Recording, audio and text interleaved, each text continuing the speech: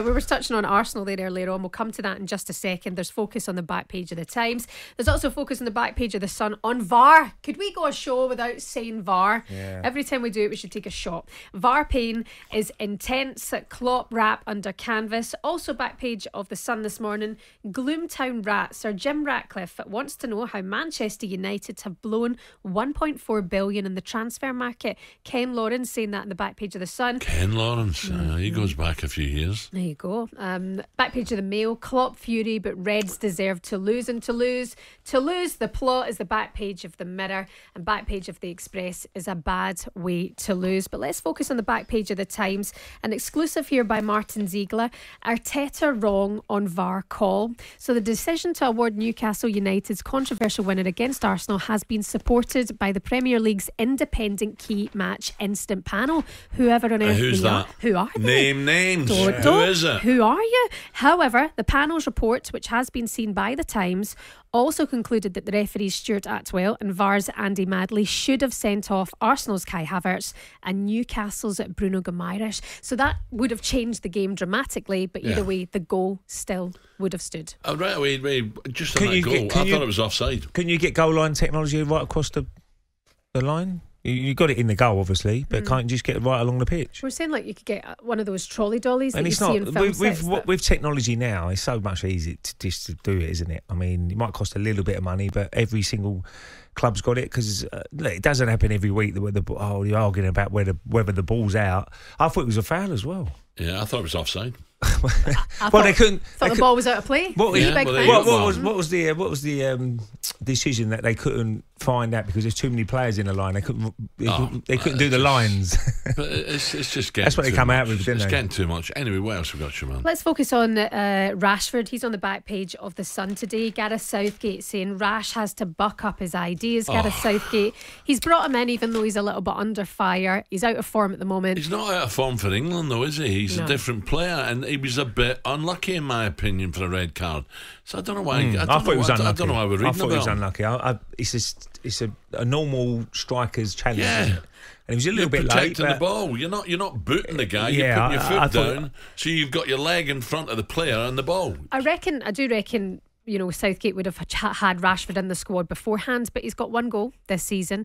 Now he's had one sending off. His stats aren't looking good. Also, the celebrations after the City game. Shebahn, his stats are not looking good. Mm-hmm. What were some of the players that Gareth picks? Yeah, exactly. What sort of stats have they got? 3 assists in the reserves, sitting on the bench. Also, England have qualified. Would you have liked to have seen a little bit more of a shake-up? I mean, Raheem Sterling's still not in the squad. What on earth does he have to do? No, he's bombed out now. Forget it.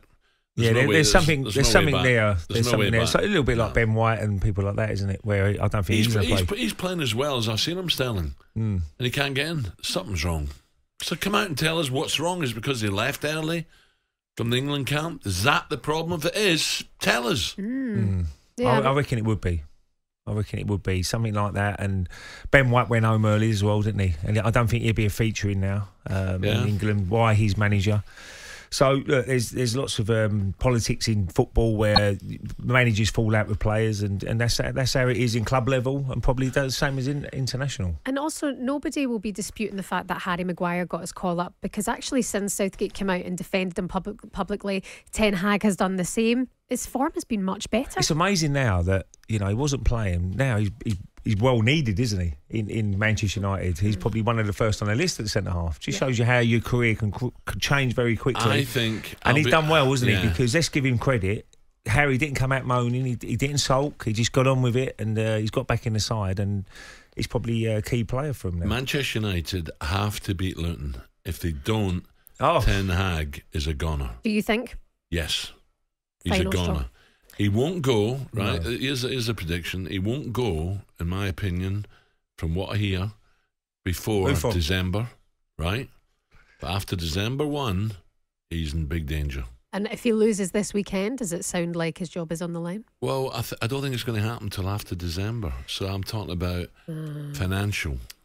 I mean, you got the international break now, haven't you? And it's at Old Trafford. I mean, they have to beat Luton at Old Trafford, and they're starting to just pick up the points now. So it's going to be a good game. Nothing against Ten Hag, but I honestly believe they're not playing from him, and I think the dressing room, he's lost the dressing room. Rasmus Højlund said that before, and I'm sure he's lost it. Rasmus Højlund came out and said today, we all stand and we all back the manager. But when you start to hear players say that, that's when we start to see more pressure piling on a manager. Yeah, listen, he's probably a great guy, lovely guy. I don't know him at all, but that's what I'm hearing. He's got to be, and he's got to have a good result, and then it's international break, isn't it? And after that, off the top of my head, I'll find out who United have got after the international break, but he's on thin ice, make no mistake. Okay, big one against Luton at Old Trafford this weekend. talkSPORT Breakfast with Alan Brazil. Thursday and Friday morning, 6 till 10. On AM, on DAB, via the talkSPORT app and on your smart speaker. talkSPORT.